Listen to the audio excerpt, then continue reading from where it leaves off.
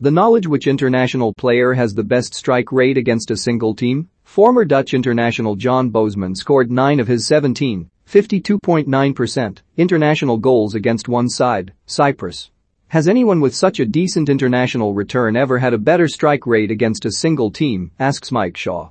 I would like to nominate former Danish international Sofus Krolben, literally curly legs, Nielsen, who back in the good old amateur days of the early 20th century, scored 11 of his 16 international goals against France, 68.75%, all during the 1908 Olympic Games in London, writes Fleming Orth. For some reason, France fielded both their A and B sides, and on 19 October 1908 Denmark took on the B side and won 9-0 with Nielsen scoring a single goal. 3 days later the French A team, who perhaps should have been the B team, were defeated 17-1 by Denmark, Nielsen scoring no fewer than 10 of the goals. Incidentally, the game against a French B side was Denmark's first official international match, so we were off to a flying start, eventually finishing as silver medalists in the 1908 Olympics, a feat repeated 4 years later, when Nielsen added another 2 goals, both against Norway. This answer may be slightly off-topic since it's not a full international goal record, begins Ahmed Akmal, but Erling Haaland did score 9 goals for Norway under-20s against Honduras in the 2019 U20 World Cup. Given his total goals for the U20s is 11 and 5 caps, that means his strike rate is a staggering 81.8% against one side. All roads usually lead to Archie Thompson when it comes to questions involving high scoring, but in this case the former Australia international does not top the pile. Of his 28 international goals, 13 came in the record-breaking 31-0 win against American Samoa, or 46.4% of his total, offers Callum Martin. And many readers wrote in to point out that Malcolm MacDonald got 5 of his 6 England goals, 83.3%, against Cyprus.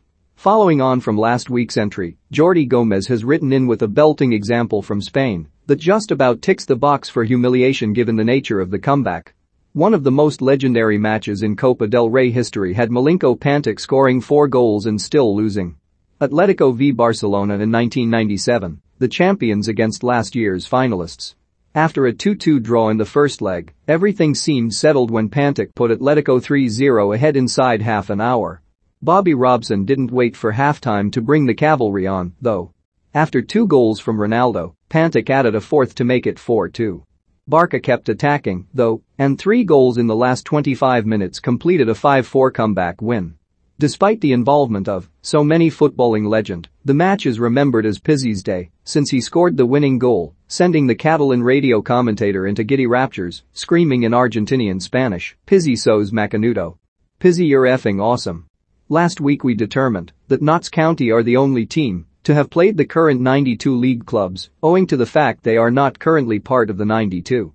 We've had a few more emails on the subject of members of the 91 club. Further to the question about the 92, I can confirm Richard Gunn's suspicion that Wrexham have not played all of the teams in the new season's Premier League, but it is agonizingly close, writes Liam Hughes. As far as I can ascertain from my own memories of supporting the club for over 30 years, Wikipedia entries from our 4 seasons in Division 2, which just happened to end in ignominious relegation mere months before I was born, typical, and stats from the ever-useful 11v11.com, we are only missing a competitive fixture against Leeds United to complete the set. And Stuart Silvers has this to offer. Last season Port Vale became the only club to have beaten all the other current 91 in a league match when they beat Harrogate Town on 5 April. They lost that record when Sutton were promoted, but will of course regain it if they beat Sutton home or away this season.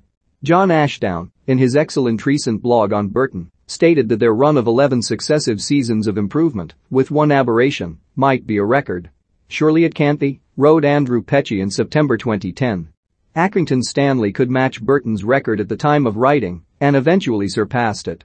Since their relegation from the Uniban Premier in 1999, Stanley improved year on year with, like Albion, just one season of stagnation, and even then it can be argued they went one better than the Brewers, failing to improve on their 10th place finish in the 2003-04 conference, but winning more points in finishing in the same position in 2004-05. The club's forward momentum became gradual. They had finished 17th, 16th, and 15th in League Two, but they came 5th in 2010-11 to make it 12 consecutive seasons of improvement before falling back to 14th the following year. Now that Lionel Messi and Sergio Ramos are playing together at PSG, It made me wonder, do they hold the record for the two players who have played the most competitive matches against each other before playing on the same team, wonders Alex Pachin. Gerard Moreno just became Villarreal's all-time goalscorer on 83 goals, which seems surprisingly low, writes George. Are there any clubs with lower record scorers? Have Queen's Park of Scotland ever played Queen's Park Rangers, either competitively or in a friendly? And were any Royals present, asks Eastleigh God. It's now 19 years since the transfer window system was introduced, so are there any players still playing who made a transfer before August 2002 at a time, in November, when they wouldn't be able to move clubs now, asks Chris Lutton. Every year Alderney enters the Channel Islands Murati Vase alongside Jersey and Guernsey. They contest a semi-final each year against one of the other two larger islands in rotation, begins John Lewis. Alderney last won a match in 1920, when they went on to win the whole tournament. That means their winless run spans over a century and almost 100 games. Can any other team boast a longer winless streak in an annual competition, either in terms of the number of games or length of time? The opening weekend of the Premier League has resulted in precisely no draws, meaning the top 10 all have 3 points and the bottom 10 all have 0. Has this ever happened in the English top flight before, asks Jake Lennon, and many others. Email your questions and answers to knowledge@theguardian.com or tweet @theknowledgegoo.